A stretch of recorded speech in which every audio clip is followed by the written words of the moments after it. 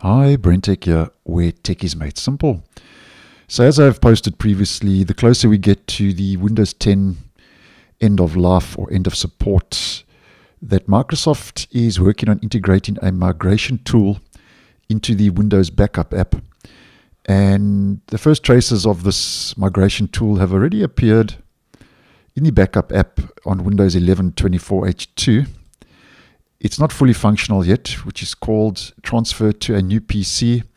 And if we click next, as I've mentioned in previous videos, Microsoft says currently in the stable version, this feature is in user testing stage, full version coming soon. So it's not fully functional yet in the stable release of Windows 11 as mentioned.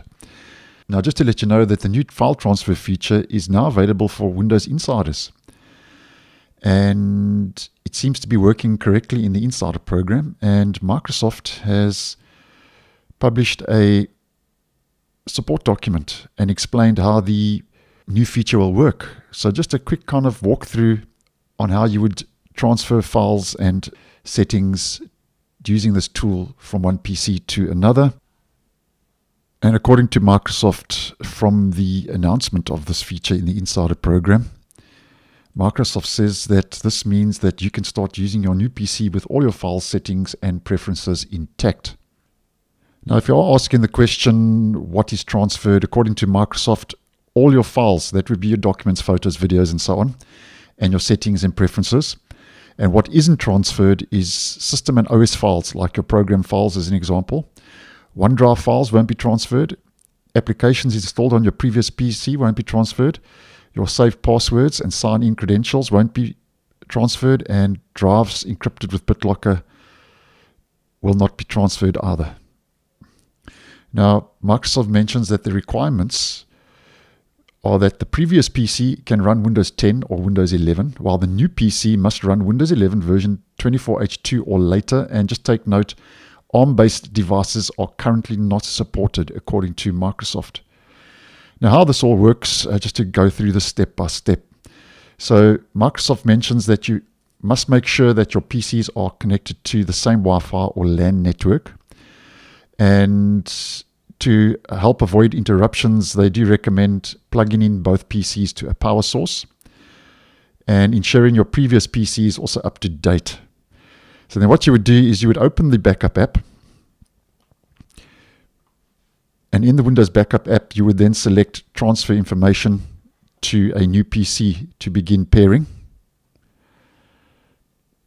And in the Windows Backup app on your previous PC, you'll see the PC's name that you must enter on the new PC. So as an example here, if we just zoom in, desktop Surface 7. So that's just a brief example of what that's all about. And then on your new PC, Microsoft says, you'll see a one-time code which must be entered in the Windows Backup app on your previous PC. And Microsoft says that after this, the devices will be securely paired after verification. And after that, when you click Next, Microsoft says that a list of files and folders available for transfer appears, and you can use the drop-down menu to adjust your selection and choose the items to bring over. Now, just take note, it's also mentioned that if the new PC has less storage space than the previous one, some files or folders must be deselected to fit within the available space before proceeding, and I think that kind of goes without saying. And then what you would do is you would click on Start Transfer, and once the transfer is complete, you'll receive a summary of what has been transferred, says Microsoft. The remaining setup experience will continue as usual.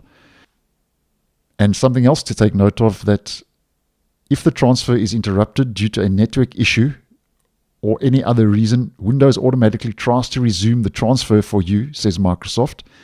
If Windows is unable to resume the transfer, you can restart the transfer. Now, obviously, this will also depend how long this takes. This will depend on your bandwidth, your connection speed. So just take that into consideration. So if you are transferring large files and folders, then I think you could be in for a bit of a long haul. But nonetheless, that's just a quick overview as to how this is all going to work according to Microsoft. And as mentioned, the new file transfer is available for Windows Insiders.